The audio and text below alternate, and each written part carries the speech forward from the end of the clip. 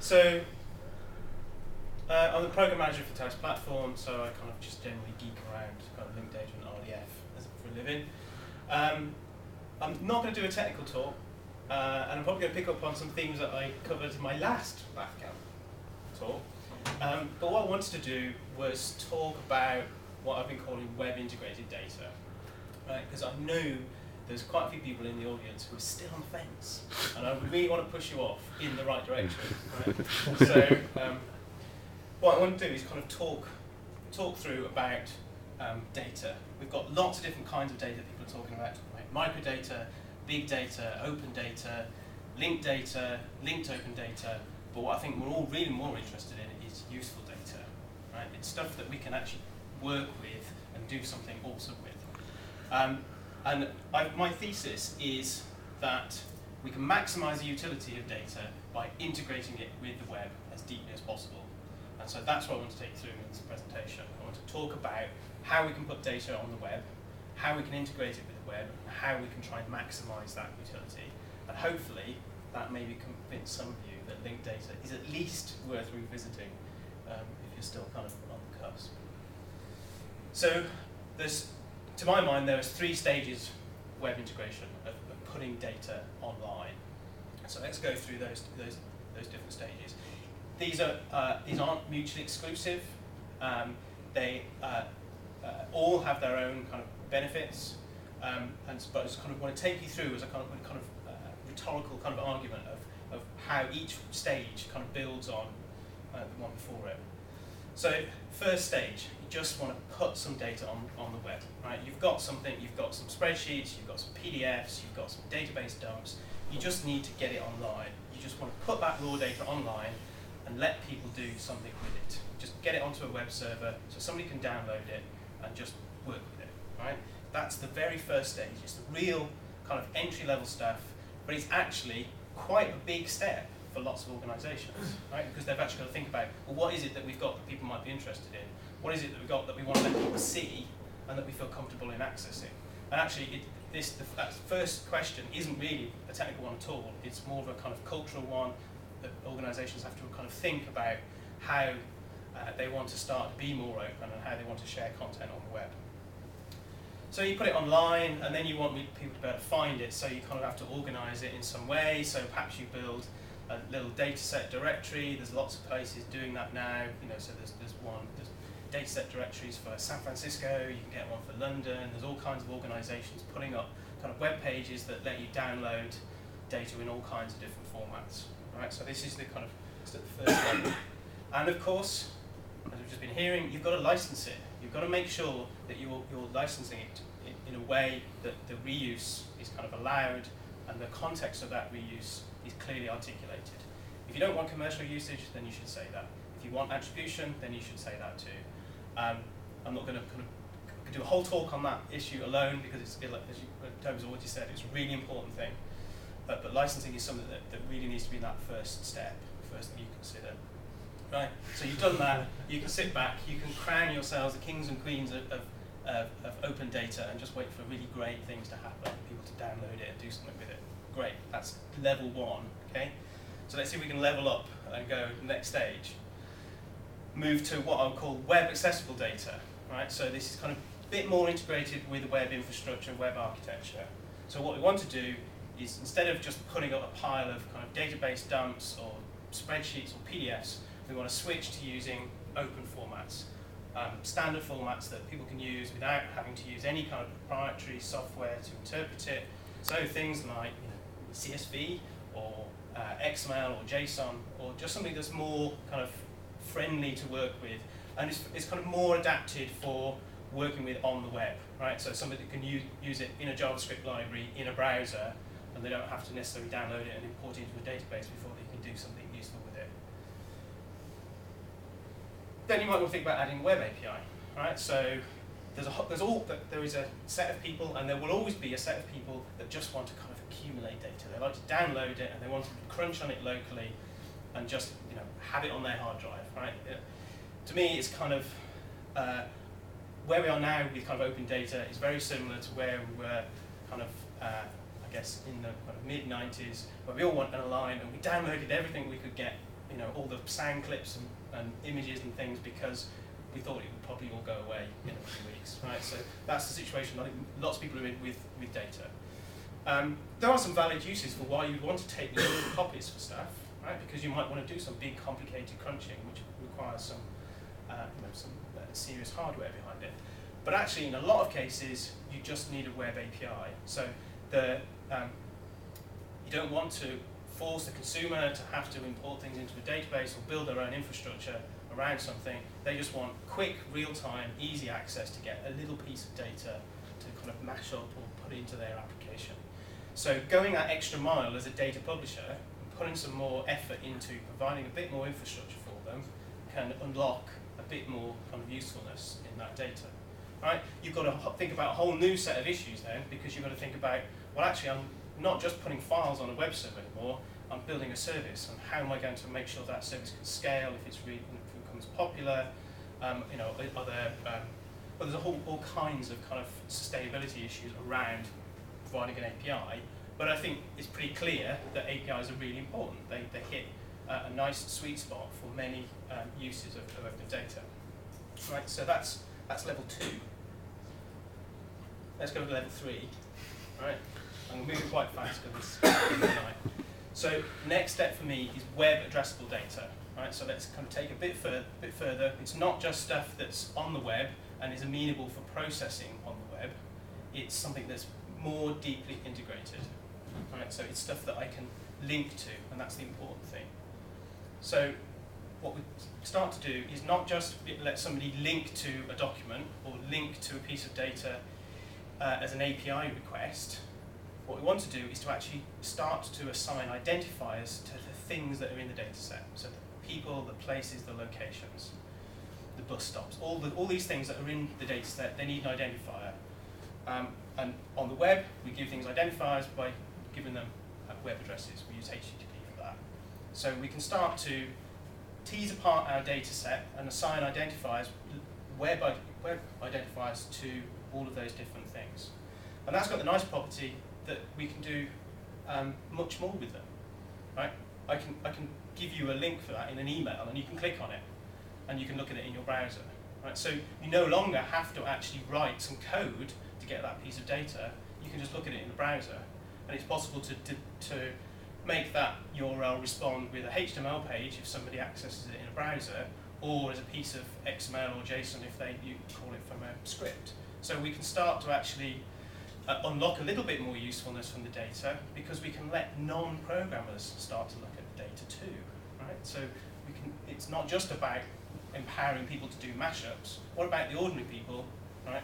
Because programmers aren't ordinary people, that just want to kind of look at a data set and navigate around in it. Right? If we start to make things linkable on the web, then we can start to empower a whole new audience. And clearly, if you're putting something on the web, you don't just want to have dead ends. You want to link things together as well, because then somebody, given an identifier for something in the data set, can then navigate through the data set and explore something that's interesting to them. It kind of comes back to what Libby was saying earlier about providing interesting pathways through data. Right, you don't always have to program those. You can just let somebody find their own way through the data. They find some data point that's of interest, and then they can mail it to somebody. Right, that's very different to kind of putting up an API or putting a file for download on the web. Okay, so we've kind of got that far, kind of halfway through stage 3 now, and we can sit back and we can think, okay, we can make even more cool, amazing, awesome things to happen. But there's a little bit more we can do before we kind of really get to level 3. Right? We don't just want to put the data on the web. What we can also do is put the data model on the web as well. Right? So Chris has already kind of, I think, did a good talk to kind of talk around some of the issues of understanding a data model and how you kind of have to interpret that. So if we can go a little bit further and start to actually treat our data model like our data, so we can put that online for people to look at and explore, then that can unlock an extra, can unlock more kind of utility from the data set. Right? So you might not think that's very useful. So let me give you an example. So this is a spreadsheet that comes from the OECD. Right? This is OECD figures 2008, and it's domestic and foreign finance. I'm not sure whether you can read this or not, but it's I think a fairly typical example of data. This is kind of, it's not probably openly licensed, but anybody can go and download that and use that now. But it's really complicated. And there's lots of terms in here that I've foggiest what they are. Net income before provisions, no. Broad money, to me it sounds something like maybe from the 30s. There's a kind of per SDR, I don't know what that is. The most I could do is cut and paste some of those terms out. I could put them in the browser and I could search them and I might be able to find some useful definition. I've reached a dead end in that none of these things are linked. So I can't just click on broad money and work out what that is. Right? But if this was put online in a machine readable way, with the data model online as well, then I could link through to the definition and I can understand what it is. Just setting aside the kind of complicated structure here, the important thing to point out, and Chris already mentioned this, is all these little numbers and notes that are next to these different values. So we've got number 2 here, and nearly all of the countries are qualified in some way. And I think elsewhere in the spreadsheet, some of the individual figures are as well. It's because real-world data is really messy. And you can't just abstract away that messiness. Whenever you start to summarize any data, you need to include some kind of qualifiers. You've got to be able to annotate individual data items, individual fields in the data, to make sure that people can understand what it means and whether the different values can actually be legally compared with one another. So we need to not just put the data up or the data model. We also need to be able to address these every individual value or combination of value. We need an identifier for those, because if we have, then we can attach some data to it, and we can describe that qualification. So if we're going to put our data model on the web, then we need to identify properties of things, not just the things, and we do that by giving them URLs as well. Right? So we can just use the web infrastructure. So the problem we've got now is that, okay, we've got this really complicated structure, and we know that we need a machine-readable way to encode that structure. You certainly can't do it in CSV and include all of the annotations as well. So what we need is some kind of format or way to represent the data and the data model so it can be tied together. And there is only one way, one technical approach at the moment that supports that, and that's RDF. I could approximate it with JSON, I could approximate it with XML, but I would have to write a whole bunch of extra standards and try to get those adopted across very broad sections of the internet community in order to achieve the same thing that I can do with RDF. In RDF, data model and data, they're the same thing. It all works on the same underlying principle. Right? RDF pairs everything down into a triple: subject, predicate, and object. So what's the thing that I'm publishing some data about? What's the relationship that I'm interested in, and what's the value of that relationship? It can be either a simple label or number, or a relationship with something else. You can take any data in the world, you can pare it down to that simple model and rebuild it up as a kind of graph structure in RDF. It's very difficult to achieve that same thing with XML or JSON. So for me, RDF is a web native data model. It's kind of got the web designed in. If you want to assign RDF requires you to assign identifiers to the things that you're describing in RDF. You have to do it. And the best practice way to do that is to use web identifiers. In RDF, you have to assign identifiers, global identifiers, to the properties of your things as well. And again, the best practice way to do that is to use web identifiers. So the web's kind of really baked into the model. It's not kind of an optional thing that you might do later to kind of improve interoperability. It's there right from the start.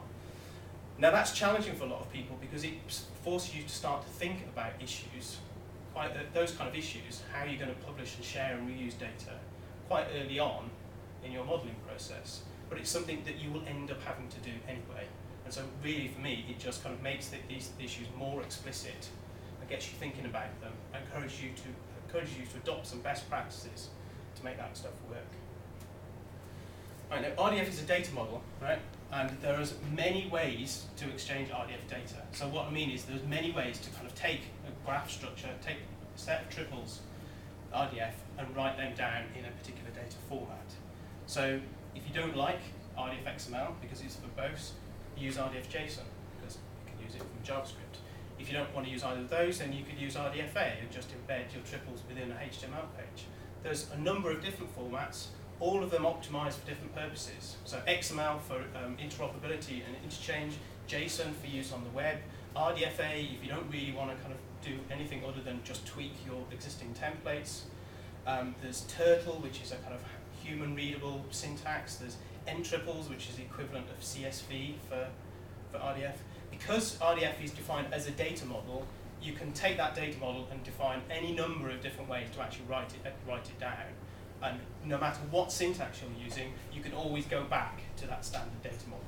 So there's lots of different options for manipulating it.